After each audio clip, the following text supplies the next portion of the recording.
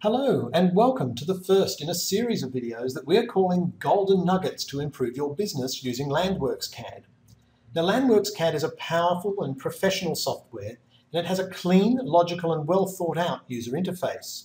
So given a little practice, you'll know just where to look for the commands that you need without being overwhelmed by a mass of dialog boxes or menu bars.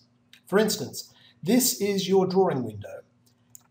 This is where you'll be conducting all of your drawing activities.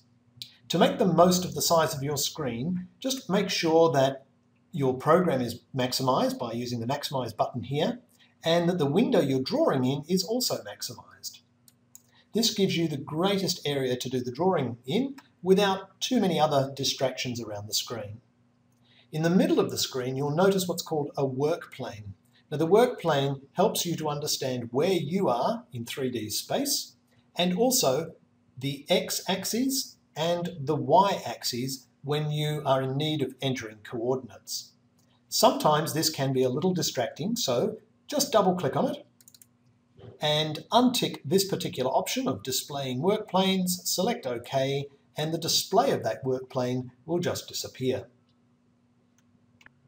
Now like most programs that you're working on your computer, LANDWorksCAD is made up of drop-down or pull-down menus, textual based, that you can choose from, and also icon menus.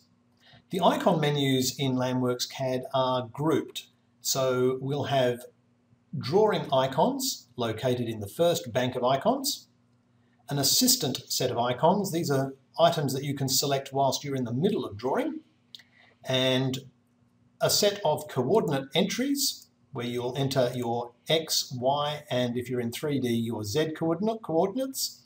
If you are looking at distance and angle, you'll click here and get D for distance and A for angle. If you click again, you also have bearing and length, but we'll cover that in more detail a little bit later. And here is an important item, especially for those who are beginning, because this is called the prompt. It tells you what the software is expecting of you. So you'll look here very regularly until you get completely familiar with the software, because this really does help you to understand what you should be doing next, essentially because the software will be prompting you. That's why it's called the prompt. Down the left-hand side are tools that are specific to the task of landscape design and landscape architecture. These are real productivity tools, and unlike these tools at the top, which are all general purpose and can be used for drawing anything at all, these tools are really only for landscape-related tasks. At the bottom of your screen is where you will set things such as your color. This is where you'll choose your colors. And this is where you will choose your layer. A layer is like a means of classifying or separating the things that you're drawing. This is where you will make style changes or selections. Solid lines, dashed lines, dotted and dashed, and so on, and also the light and line thickness. Here too, you can also delete selected objects, you can undo mistakes that you've made or step back, and you can also step forward and redo an undo operation. The menus in the icons are also very logical. If I wish to draw a line, for instance, I will select from the top row, the primary row, the line commands. And underneath I'm presented with a series of methods by which I can insert lines. If I wish to draw circles, then from the top row, the primary row, I'll select circle commands. And underneath I'm presented with a variety of methods by which to insert circles.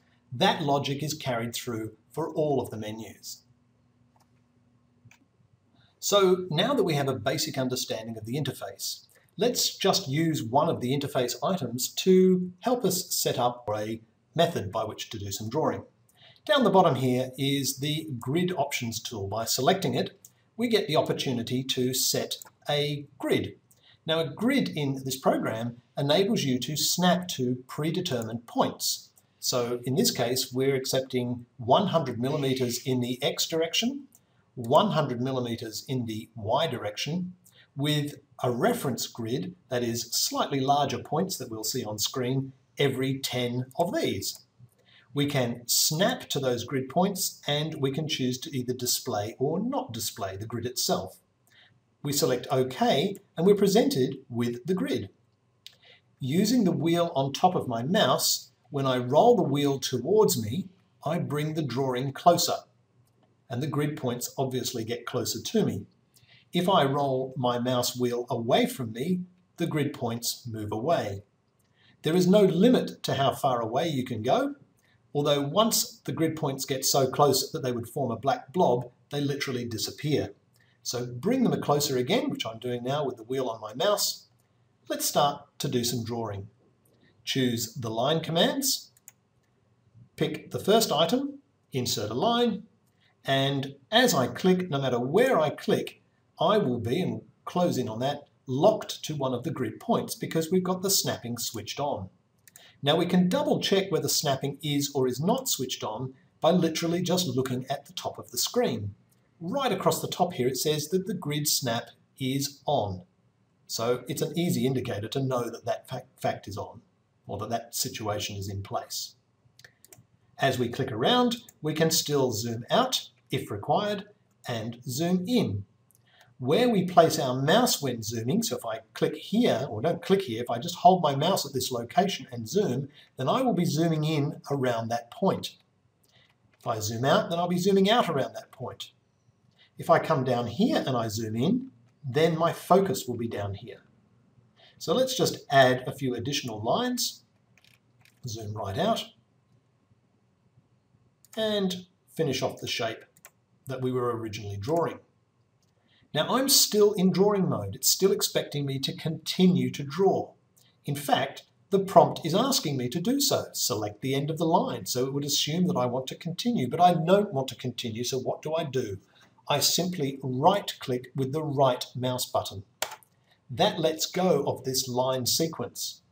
The software is now expecting me to continue with that command. In LANDWorksCAD, you don't have to reselect a command. It will always assume that you wish to repeat it until you click more than one time. So let's just repeat this process. We'll go around here and build a very simple outline around this particular shape and right-click to finish.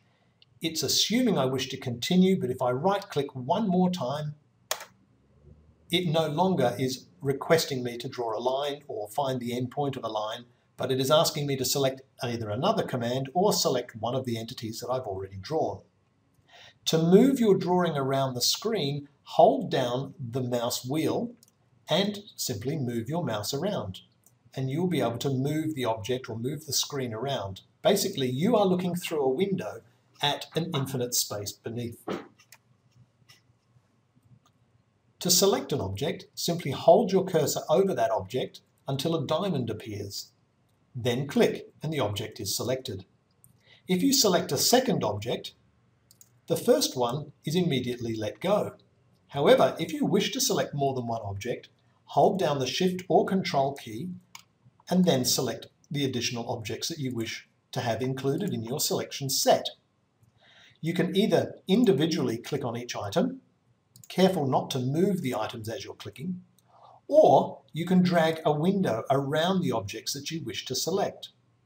Now, when using the window method, only objects or entities that are 100% contained inside the window will be selected. So when I let go of the mouse, it'll only select lines that are 100% inside my window that I've drawn from left to right.